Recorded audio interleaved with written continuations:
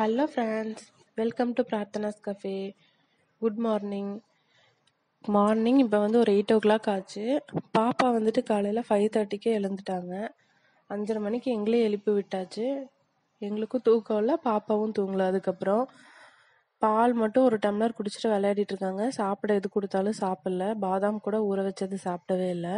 ஓவராக ஆக்டிவாக விளையாடிட்டு இருக்காங்க. சரி, ஓகே, நாங்களும் பாப்பா கூடயே விளையாடிட்டு இருக்கோம். இன்னைக்கு தான் வந்துட்டு பாப்பாக்கு ஜடை போட விட்டுருக்கா. இத்தனை நாள் போட்டு விட்ட உடனே அது கழட்டி கழட்டி பிடுங்கி பிடுங்கி வீசிடுவா. இன்னைக்கு தான் ஏதோ விட்டுருக்காங்க அதிசயமா. அதனால நல்லா நிறைய தலைக்கு எண்ணெய் வச்சு ரெட்டை ஜடை போட்டு விட்டுருக்கேன். அழகா இருக்கு பார்க்கறக்கு. இது எவ்வளோ நேரத்துக்கு தாக்கு பிடிக்கும்னு சொல்லிட்டு தெரியல. 2 பேரும் நல்லா விளையாடிட்டு இருக்காங்க. பாப்பாக்கு வந்துட்டு இன்னைக்கு ரொம்ப பிடிச்ச தக்காளி சட்னி செய்ய போறேன். அது ஒரு மேஜிக் சட்னினே சொல்லலாம். சீக்கிரமா செஞ்சிடலாம் அந்த சட்னி. ஸோ அதுதான் இன்னைக்கு செய்ய போற பாப்பா கொடுக்கறதுக்காக. அவங்க அப்பாவும் பாப்பாவும் விளையாடிட்டு இருக்கட்டும். வெளியே போகணும்னு சொல்லிட்டே பாப்பா கேட்டுட்டே இருந்தான். அம்மா வெளியே போகலாம், சொல்ல தெரியாது, வெளியே போய் டோர் காமிச்சிட்டு போகலாம் அப்படின்ட்டு. அதுக்கப்புறம் சரி, அந்த ஞாபகம் வரக்கூடாதுன்னு சொல்லிட்டு நாங்கள் பால் எல்லாம் எடுத்து போட்டு வீட்டுக்குள்ளேயே விளையாடிட்டு இருக்கோம்.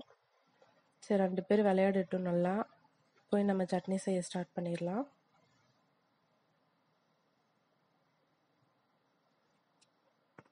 எங்களுக்கு வந்துட்டு இந்த லாக்டவுனில் டைம் போகிறதே தெரிய மாட்டேங்குது, பாப்பா கூட இருக்கிறதுனால. சரி, ஓகே, சட்னி செய்யறதுக்கு நான் இங்கே 4 தக்காளி எடுத்திருக்கேன். இந்த தக்காளியை சின்ன சின்னதாக கட் பண்ணி சேர்த்துக்கலாம் ஒரு மிக்ஸி ஜாரில். இதை வந்துட்டு நல்லா மைய அரைச்சி எடுத்துக்கலாம். தோல் வந்துட்டு கொஞ்சம் கூட பெருசு பெருசாக இருக்கக்கூடாது, நல்லா அரைச்சி எடுத்துக்கலாம். அப்போ தான் வந்துட்டு தக்காளி சட்னி ரொம்ப டேஸ்டியாக இருக்கும். அவ்வளோதான், கொஞ்சமாக தான் செய்ய போகிறேன். ஏன்னா தேங்காய் சட்னி கூட எனக்கு செய்யணும், அதனால அடிஷ்னலாக செய்யறதுனால கொஞ்சமாக செய்ய போகிறேன். தேங்காய் தான் மெயின் இந்த சட்னிக்கு, ரொம்ப டேஸ்ட் கொடுக்கும். அதனால நாங்கள் 2 டேபிள் ஸ்பூன் வந்துட்டு தேங்காய் விட்டு கடுகு, உளுத்தம்பருப்பு, கடலைப்பருப்பு போட்டிருக்கேன். அது லைட்டாக ஃப்ரை ஆனோடனே ஒரு கொத்து கருவேப்பிலை சேர்த்துக்கலாம். அது கொஞ்சம் ஃப்ரை ஆன உடனே நம்ம அரைச்சி வச்சிருக்கிற தக்காளி விழுதை வந்துட்டு இதில் சேர்த்துக்கலாம். அவ்வளோதான். இது வந்துட்டு நம்ம 8 மணிக்கு எழுந்திரிச்சா கூட 8:15 இந்த சட்னி செஞ்சிடலாம். அதுவும் இல்லாமல் ரொம்ப ரொம்ப டேஸ்டாக இருக்கும் இந்த சட்னி. காரத்துக்கு வந்துட்டு நான் இங்கே 1 டேபிள் ஸ்பூன் வந்துட்டு காஷ்மீர் மிளகாத்தூள் சேர்த்துருக்கேன். இந்த மிளகாத்தூளில் வந்துட்டு காரம் கம்மியாக இருக்கும், கலர் வந்துட்டு அதிகமாக இருக்கும், நல்லா ரெட்டிஷாக இருக்குங்கிறதுனால இந்த மிளகாத்தூள் சேர்த்துருக்கேன். நீங்கள் நார்மல் மிளகாத்தூள் அப்படின்னா 1/2 டீஸ்பூன் சேர்த்துக்கோங்க. சேர்த்துட்டு நல்லா கிளறி விட்டுட்டு தேவையான அளவு உப்பு போட்டுக்கலாம். போட்டு நல்லா மிக்ஸ் பண்ணி விட்டுட்டு தக்காளியோட பச்சை வாசம் போய் லைட்டாக இந்த மாதிரி சுண்டி வரும். இந்த சமயத்தில் எடுத்து நம்ம வந்துட்டு சர்வ் பண்ணிடலாம். அவ்வளோதான், இந்த தக்காளி சட்னி 10 நிமிஷம் தான் ஆகும். இது கொதிக்கிறதுக்குள்ள நம்ம இந்த பக்கம் தோசையை ஊற்றிடலாம். 1/4 மணி நேரத்துக்குள்ளே எல்லா வேலையும் முடிஞ்சிடும். அருமையாக சட்னி ரெடி ஆயிடுச்சு. இப்போ பாப்பாவுக்கு நெய் ரோஸ்ட்டு சுட்டு ஊட்டி விட்டுட்டு வந்துடலாம். Nose, eyes, mouth, ear, stomach, கீழே stomach,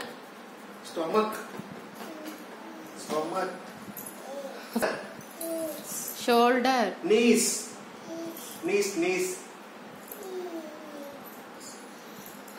toes,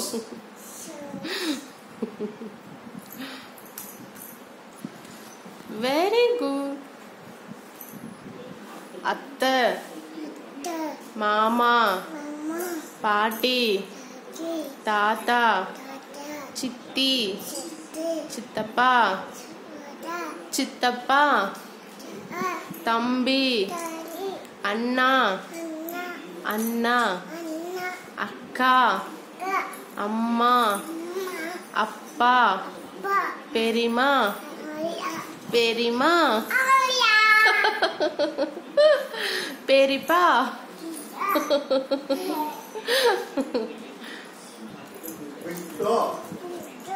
ராணி, பிரார்த்தனா. தங்கம், உன் பேர் என்னடா? பிரார்த்தனா. சொல்லிட்டு போடா குட்டிமா. பிரார்த்தனா. 2 பேர் விளையாடிட்டு இருக்காங்க. விளையாடட்டும். டைம் வந்து 11:30 ஆயிடுச்சு. லஞ்ச் ரெடி பண்ண ஸ்டார்ட் பண்ணிடலாம். அப்பதான் கொஞ்சம் சீக்கிரமா சாப்பிட்டு தூங்கலாம் மத்தியானம். இன்னைக்கு வந்துட்டு நேரமா இருந்ததுனால போய் நாட்டுக்கோழி வாங்கிட்டு வந்துட்டாரு காலையில. அதை வந்துட்டு இங்க வந்து நல்லா க்ளீன் பண்ணி வச்சிருக்கு. ஒரு கோழி வந்து 1 கிலோ அளவு இருந்திருக்கு. அதை வந்து ஃபுல்லா வாட்டி தோலெல்லாம் எடுத்துட்டு கொஞ்சம் வேஸ்ட் எல்லாம் போனது போக 3/4 கிலோ இருக்கு. இதை வந்துட்டு நல்லா கழுவி 4-5 தடவை நல்லா கழுவிட்டு உப்பு மஞ்சத்தூள் போட்டு ஒரு தடவை கழுவி கடைசியாக எடுத்து வச்சிருக்கேன். இதில் கொஞ்சம் தண்ணி விட்டு வேக வச்சிடலாம். ஏன்னா நாட்டுக்கோழி வந்து நம்ம பிராய்லர் சிக்கன் மாதிரி இல்லை, இதில் கொஞ்சம் நல்லா வேகணும், அப்போதான் நல்லா இருக்கும். அதனால ஒரு பாதி வேக்காடு வேக வச்சு எடுத்து வச்சிடலாம் உப்பு போட்டு. அப்போதான் அந்த சிக்கனில் வந்து உப்பு நல்லா பிடிச்சி செம்ம டேஸ்ட்டாக இருக்கும். இதை வேக வச்சு அந்த பக்கம் எடுத்து வச்சிடலாம். அதுக்கப்புறம் நம்ம குழம்புக்கு சேர்த்துக்கலாம். சிக்கனை வந்து வேக வச்சு எடுத்து வச்சுட்டேன். இப்போ மசாலாலாம் கொஞ்சம் ட்ரை ரோஸ்ட் பண்ணிக்கலாம். சீரகம் வந்து ஒரு 2 ஸ்பூன் எடுத்துக்கலாம். அப்புறம் வந்துட்டு மிளகு அதிகமாக போட்டால் ரொம்ப நல்லது, அதனால 3 ஸ்பூன் எடுத்துக்கலாம். அப்புறம் வந்துட்டு சோம்பு வந்து 1 ஸ்பூன். இதில் வந்துட்டு பெருசாக ஒரு பட்டை எடுத்துருக்கேன். அப்புறம் ஒரு 3 கிராம்பு, ஒரு நட்சத்திர காம்பு, 3 ஏலக்காய்,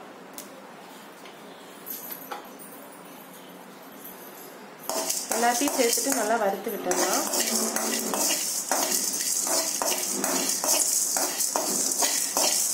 சும்மா லைட்டாக ட்ரை ரோஸ்ட் ஆனோம்னா இதை எடுத்து ஆற வச்சிடலாம் அரைக்கிறதுக்கு.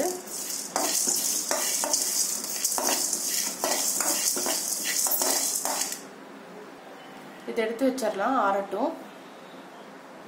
கொஞ்சமாக எண்ணெய் விட்டுடலாம். 1 கப் அளவுக்கு சின்ன வெங்காயம் சேர்த்துருக்கேன், வதக்கி விட்டுடலாம். வெங்காயம் வதங்கிடுச்சு. இப்போ தக்காளி சேர்த்துக்கலாம். 1/2 கப் தக்காளி சேர்த்துருக்கேன், அதே நல்லா வதக்கி விட்டுடலாம். வெங்காயம் தக்காளி ரெண்டும் நல்லா வதங்கிருச்சு. இதை வந்துட்டு ஆற வச்சுட்டு மிக்சியில் தண்ணி விடாமல் நல்லா திக் பேஸ்ட்டாக அரைச்சி வச்சுக்கலாம். அடுப்பில் ஒரு கடாய் எடுத்துக்கலாம். அதில் வந்துட்டு நல்லெண்ணெய் விட்டுடலாம் தேவையான அளவு. நாட்டுக்கோழி குழம்புனாவே நல்லெண்ணெய் தான் நல்லாயிருக்கும், அதனால் தேவையான அளவு நல்லெண்ணெய் விட்டாச்சு. இதில் வந்துட்டு ஒரு 1/4 டீஸ்பூன் சோம்பு, ஒரு சின்ன பட்டை, 2 ஏலக்காய், 2 கிராம்பு, இது எல்லாத்தையும் சேர்த்துக்கலாம். பொரிஞ்சு வரட்டும். வந்தோடனே ஒரு பெரிய வெங்காயத்தை சின்னதாக கட் பண்ணி வச்சுருக்கேன், அதையும் சேர்த்துக்கலாம். வெங்காயம் நல்லா பொன்னிறமாக வதங்கட்டும், அப்போ தான் நல்லா டேஸ்ட்டாக இருக்கும் நாட்டுக்கோழி குழம்பு. ஓரளவு வதங்கிருச்சு. இஞ்சி பூண்டு விழுது சேர்த்துடலாம், அதுவும் சேர்த்து வெங்காயத்தோட வதங்கட்டும். 2 டீஸ்பூன் இஞ்சி பூண்டு விழுது சேர்த்துருக்கேன். நல்லா வதங்கட்டும், அதோட பச்சை வாசல்லாம் போகிற வரைக்கும். நாட்டுக்கோழி குழம்புக்கு மசாலா ஐட்டம் நிறையா சேர்த்துக்கிட்டா தான் நல்லாயிருக்கும், அதோட கவிச்ச ஸ்மெல் வராமல் இருக்கும். நல்லா வதங்கினோடனே நம்ம அரைச்சி வச்சிருக்கிற தக்காளி வெங்காயம் பேஸ்ட் ஆட் பண்ணிடலாம். இது வந்துட்டு ரொம்ப வதக்கணும்னு சொல்லிட்டு அவசியம் இல்லை, ஏன்னா ஆல்ரெடி நம்ம எண்ணெயில் வதக்கி தான் அரைச்சிருக்கோம். அதனால சும்மா அந்த எண்ணெயோட மிக்ஸ் பண்ணி விட்டுடலாம். ஓரளவு நல்லா மிக்ஸ் ஆகட்டும். இந்த மாதிரி மிக்ஸ் பண்ணி விட்டோன்னே நம்ம வந்துட்டு ட்ரை ரோஸ்ட் பண்ணி வச்சுருந்த பவுடர் இதில் வந்து ஆட் பண்ணிடலாம். நல்லா நைஸாக அரைச்சி வச்சுருக்கேன், அதை வந்து சேர்த்தாச்சு. சேர்த்துட்டு நல்லா மிக்ஸ் பண்ணி விட்டுடலாம். இது சேர்த்தோன்னே நல்ல ஒரு ஸ்மெல் கிடைக்கும், அப்படியே கமகமன் வாசமாக இருக்கும். பச்சை வாசம்லாம் அடிக்காது, ஏன்னா எல்லாமே நம்ம வறுத்து தான் அரைச்சிருக்கோம். இதில் வந்துட்டு 1 table spoon Kashmir chilli powder சேர்த்துருக்கேன், ஏன்னா கலர் நல்லா இருக்கும் அப்படிங்கிறதுக்காக. நீங்கள் நார்மல் மிளகாத்தூள் சேர்க்குறீங்க அப்படின்னா தேவையான அளவு சேர்த்துக்கோங்க. 1 டேபிள் ஸ்பூனோ இல்லை 1/2 டேபிள் ஸ்பூனோ சேர்த்துக்கோங்க, காரத்துக்கு தகுந்த மாதிரி. எல்லாத்தையும் நல்லா வதக்கி விட்டுட்டு நம்ம பாதியாக வேக வச்சிருக்கிற நாட்டுக்கோழியை இதில் சேர்த்துக்கலாம். சேர்த்துட்டு நல்லா மிக்ஸ் பண்ணி விட்டுடலாம். அந்த மசாலா பொடி ஃபுல்லாக அந்த நாட்டுக்கோழியோட மிக்ஸ் ஆகணும். அந்த அளவுக்கு நல்லா மிக்ஸ் பண்ணிடலாம். இந்த ஸ்டேஜில் 2 கொத்து கருவேப்பிலை சேர்த்துக்கலாம். கருவேப்பிலையை வந்து எண்ணெயில் போடாமல் இந்த மாதிரி சேர்த்தோன்னா குழம்புக்கு செம்ம டேஸ்ட்டாக இருக்கும். அதனால் நான் எப்பயுமே நாட்டுக்கோழி குழம்புக்கு இந்த மாதிரி தான் சேர்ப்பேன். சேர்த்துட்டு நல்லா மிக்ஸ் பண்ணி விட்டுடலாம். எல்லாமே நல்லா மிக்ஸ் ஆகட்டும். இதெல்லாமே மிக்ஸ் ஆனோடனே இப்போ வந்துட்டு மஞ்சத்தூளும் 1 டீஸ்பூன் அளவுக்கு மல்லித்தூளும் சேர்த்துக்கலாம் கடைசியாக. அப்புறம் உப்பு செக் பண்ணிவிட்டு தேவையான அளவு உப்பு போட்டுக்கலாம். இப்போ நம்ம இதை வந்து இன்னொரு பவுலில் மாற்றிக்கலாம். ஏன்னா அதில் கொஞ்சம் தண்ணி பத்தாததுனால இதில் இனி கொஞ்சம் தண்ணி சேர்த்துட்டு நல்லா கொதிக்க விட்டுடலாம். இதில் வந்து தேங்காய் பால் மட்டும் இனி ஆட் பண்ணணும், வேறு எதுவுமே கிடையாது. நல்லா கொதிக்கட்டும். அவ்வளோதான், இறக்கியாச்சு. நல்லா கொதிச்சிருச்சு. கொதிச்சு இறக்கி வச்சுட்டேன். இப்போது இதில் வந்துட்டு நான் 1 டம்ளர் அளவுக்கு தேங்காய் பால் வந்து இறக்குறதுக்கு முன்னாடி ஆட் பண்ணிவிட்டு உடனே இறக்கிட்டேன். செம்ம டேஸ்ட்டாக இருக்கும். நாட்டுக்கோழி குழம்பு இந்த அளவுக்கு கொஞ்சம் தண்ணி மாதிரி இருந்தால் தான் நல்லாயிருக்கும். அவ்வளோதான், இப்போ சாப்பிட்டு வந்துட்டு தூங்க போகிறோம். பாப்பாவுக்கும் ஊட்டிட்டு, பாப்பாவுக்கு ரொம்ப பிடிக்கும் நாட்டுக்கோழி, நல்லா வெந்த கூட இருக்குது. ஸோ சாப்பிட்டு நல்லா தூங்கி எழுந்திரிச்சிட்டு ஈவினிங் வந்துட்டு vlog கண்டினியூ பண்ண போகிறேன்.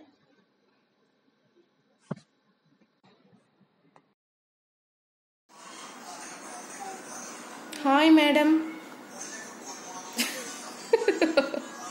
உஷா, எதுக்கு தங்கம்? நான் எதுவும் பண்ணலையே.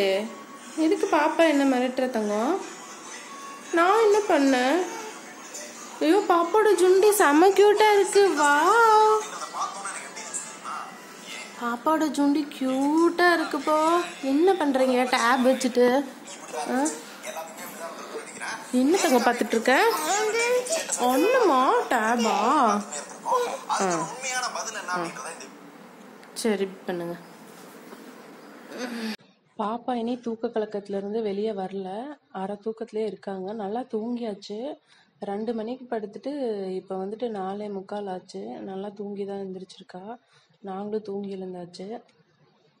இந்த லாக்டவுனில் வந்துட்டு பாப்பா கூட நல்லா டைம் ஸ்பெண்ட் பண்ணுறோம், நானும் என் ஹஸ்பண்டும். நல்லா இருக்கு. அவர் வந்துட்டு ஈவினிங் வந்து காலிஃப்ளவர் பக்கோடா கேட்டிருக்காரு. அதனால் இங்கே வந்துட்டு ஒரு காலிஃப்ளவரை வந்துட்டு ஒரே சைஸில் எல்லாத்தையும் கட் பண்ணி வச்சுருக்கேன். இதை வந்துட்டு நல்லா கொதிக்கிற தண்ணியில் போடணும்.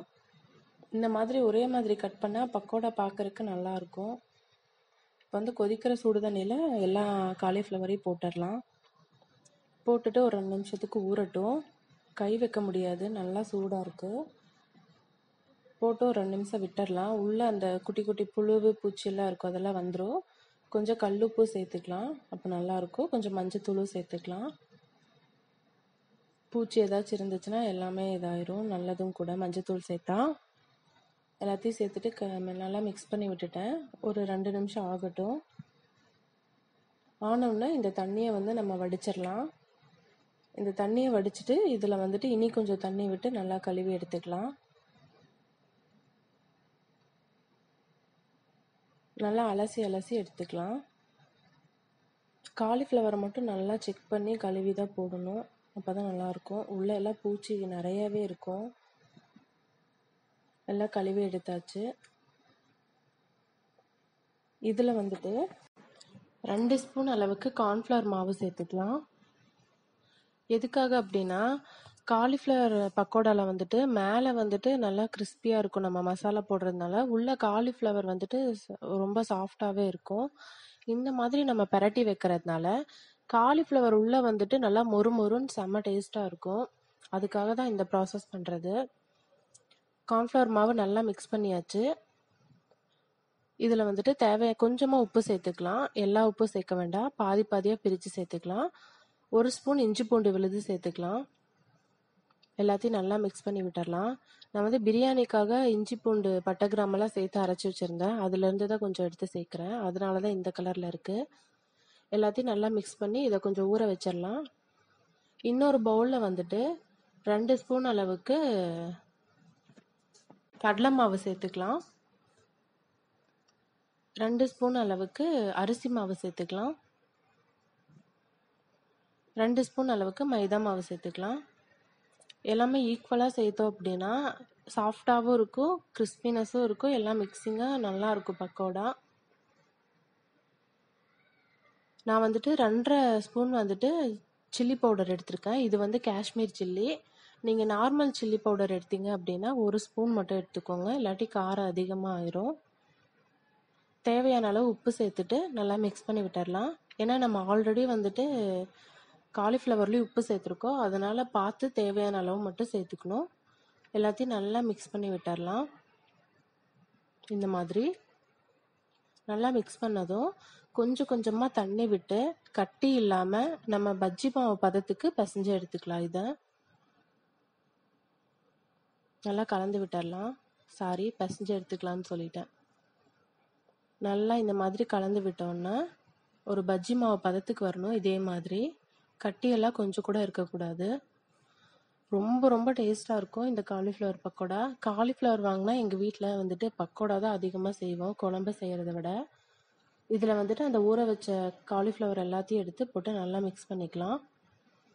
காலிஃப்ளவரில் கொஞ்சம் கூட அந்த ஒயிட்னஸ் தெரியக்கூடாது, அந்த அளவுக்கு ஃபுல்லாக இந்த மாதிரி எல்லா மசாலாவையும் மிக்ஸ் பண்ணி விட்டுறணும். அப்போ தான் எல்லா பக்கமும் பிடிக்கும், நல்லாயிருக்கும். மிக்ஸ் பண்ணி விட்டாச்சு. இதை வந்துட்டு மூடி போட்டுட்டு ஒரு 1/4 மணி நேரத்துலேருந்து அரை மணி நேரம் வரைக்கும் நல்லா ஊற வச்சிடலாம். அப்போ தான் நல்லாயிருக்கும். இப்போ வந்துட்டு அடுப்பில் கடாய் வச்சுட்டு காலிஃப்ளவரில் நம்ம ஒன்றா போட்டு எடுத்துடலாம். தேவையான அளவு எண்ணெய் விட்டுடலாம். எண்ணெய் சூடாகட்டும். எண்ணெய் காஞ்சதும் நம்ம காலிஃப்ளவர் போட்டுடலாம். காஞ்சிருச்சு. ஒன்றா போட்டு எடுக்கலாம். ஒன்றா போடலாம்.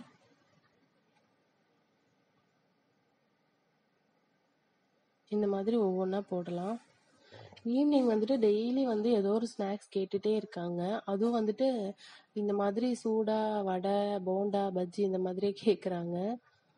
அதனால் ஒவ்வொரு நாளைக்கு ஒவ்வொன்று செய்ய வேண்டியதாக இருக்குது. இந்த காலிஃப்ளவர் வந்துட்டு எனக்கும் ரொம்ப பிடிக்கும். எண்ணெயெல்லாம் ரொம்ப உரியாது, நல்லாயிருக்கும். இந்த மாதிரி போட்டுட்டு 2 நிமிஷம் கழித்து நல்லா திருப்பி விட்டு வேக வச்சிடலாம். அடுப்பு வந்து சிம்மிலே வச்சிடலாம். அப்போ தான் காலிஃப்ளவர் உள்ளேயும் நல்லா வேகும், நல்லா கிறிஸ்பினஸும் கிடைக்கும். இங்கே பாருங்கள், இந்த மாதிரி இருக்கணும். எல்லாத்தையும் இதே மாதிரி போட்டு எடுத்துக்கலாம். எல்லாத்தையும் போட்டு எடுத்துட்டு கடைசியாக கொஞ்சம் கருவேப்பிலை போட்டு எடுத்து மேலே போட்டுடலாம். அப்போ தான் பக்கோடா டேஸ்ட்டாக இருக்கும். செம்ம டேஸ்டியான பக்கோடா இப்போ கிடச்சிடுச்சு. இப்போ ஈவினிங் போய் டீ வச்சுட்டு அது கூட இதை சாப்பிட போகிறோம். நீங்களும் ஏதாச்சும் சாப்பிட்டு என்ஜாய் பண்ணுங்கள். பாய்.